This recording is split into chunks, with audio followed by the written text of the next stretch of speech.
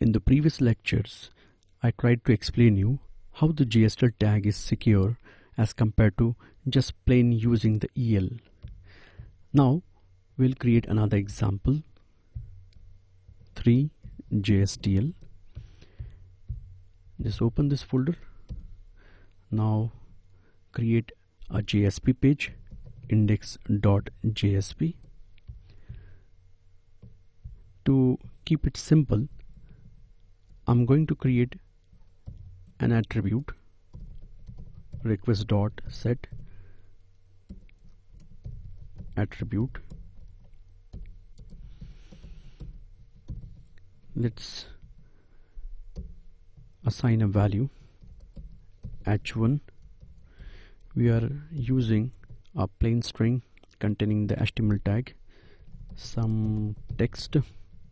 Now just use the cout tag once again, value attribute, and don't forget to close. And because we are using JSTL, so write the taglib directive, taglib prefix and URI http://java.sun.com/jsp/jstl/core. Now here we will specify the EL attribute value ABC, and you know what would be the output. The attribute's value will out into the response, and that response will be sent to the browser. The JSTL simply escapes all the angular brackets, so the entire string will be treated as a constant string. How that is possible, you very well know that. See the source code. Before sending it to the client, JSTL tag simply escaped all the angular brackets. Now I'm going to introduce another attribute, escapeXml.